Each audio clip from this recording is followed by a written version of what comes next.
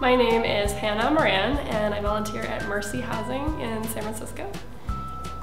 I teach a weekly yoga class, a chair yoga class for seniors.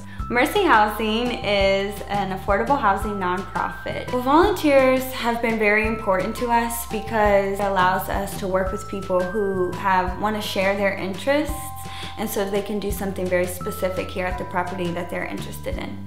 I have volunteered, I think, from a pretty young age. My parents definitely took my sister and I out to get involved in our community in various ways. So we would go and help build a new playground for our elementary school. Or I think this is the first volunteer opportunity I've had where I feel like it's something I really enjoy doing and something that I chose to do as a volunteer.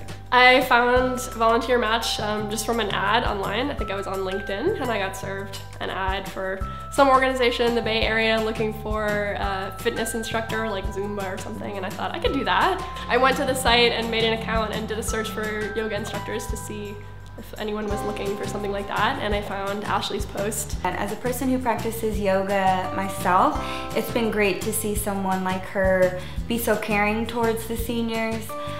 She said that she wanted to work with people who have as much access to yoga as the typical San Francisco person. It's really fun to come and teach them and see them, experiencing something nice, feeling good in their body, feeling a stretch they haven't felt, feeling some relief from pain, and just enjoying themselves. She very nice. She do easy for practice. Sometimes I don't wear this, but I can see how she do, and I can copy and do. But now I feel strong, maybe stronger. They look at her, I think, almost as a granddaughter.